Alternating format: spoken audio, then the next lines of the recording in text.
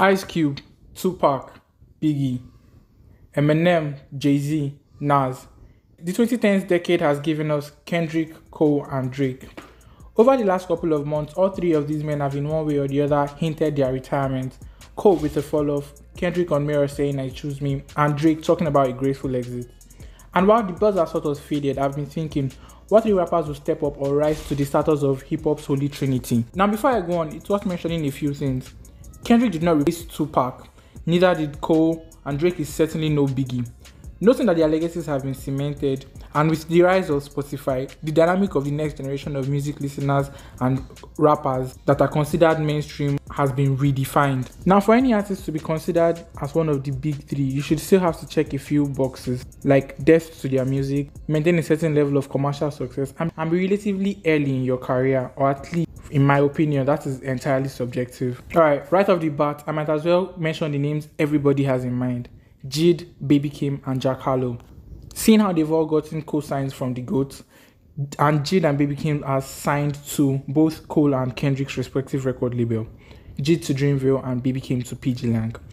Whilst Jack Harlow on the other hand is doing pretty good and is probably considered to be the most mainstream of the three rappers I just mentioned, with chart toppers like Churchill Down and Neil Tech, although Come Home the Kids Miss You was nothing to write home about, pun intended. His recent album, Jackman, was a bliss to my ears, and I say my favorite album this year. Baby Keem, the first of the three to win a Grammy, although they've all been nominated, is an artist with an interesting sound, and I know there have been rumors of Kendrick writing a couple of verses for him, but let's be honest, if I was a rapper and Kendrick offered to write me a verse, I'd be bugging if I said no. I mean, it's Kendrick Lamar, for God's sake. While Jid made a classic with the Forever Story in my books, although he's probably the oldest in the trio or in this video, his career is still on the rise and is constantly improving, and I can't wait to see what he does next. Next up, Dave. I was put on his music by one of my closest friends and I immediately became a fan. Dave is known for his hard-hitting songs and albums, as he consistently delivers quality from psychodrama to We're All Alone in This Together, with songs like Leslie and How I Met My Ex, with meaningful messages and storytelling. And he has also shown us that he can drop bangers like Splinter with Central C and Location with Burna Boy. A very well-rounded artist in my opinion. Denzel Curry. Denzel has been going at it for quite a while now, and until I met my eyes see your future, I had my doubts, but not anymore. Plus, with his cult-like followers on his side, the sky is the limit for that guy. And Little Sims. One of my biggest flex for the last year is that I found out about Little Sims while she was relatively underground.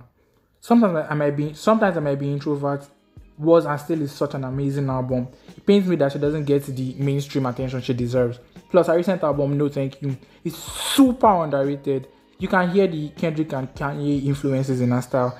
And if there's any rapper I'd like to see as part of the top 3, it'd be Little Sims. Now, before I go on, obviously rappers like Travis Scott, 21 Savage, and Lil Baby, even though his last album didn't slap, although it was his most successful, they'll clearly be on the run for the next generation. See, now they are streaming giants and they've also managed to produce quality. 21 Savage is one of my favorite artists, and Travis Scott has been on a run for quite a while now. His recent album, Utopia, well, I really don't have to explain why Utopia is Utopia and why Travis Scott is Travis Scott. Alright, back to the list. Redveil.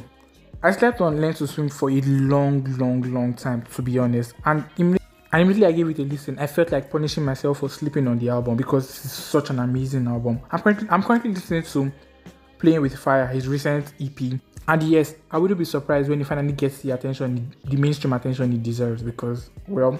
Next up, Corday, someone who shares similar ideologies with J. Cole. Since his 1985 reply to J. Cole, I've had my eyes on him and he has delivered every single time very well. So I just cannot wait to see what he does with his next album. I mean, he's gotten co-signs from the likes of Eminem to his recent release with Juice WRLD. Lastly, Ice Spice. Nah, I'm just kidding.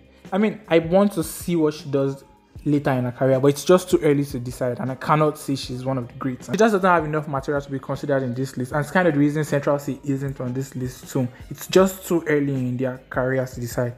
Alright, other rappers will still emerge and change the landscape of this list and hip-hop, but I feel like this is a good place to start when we're talking about the next giants of hip-hop.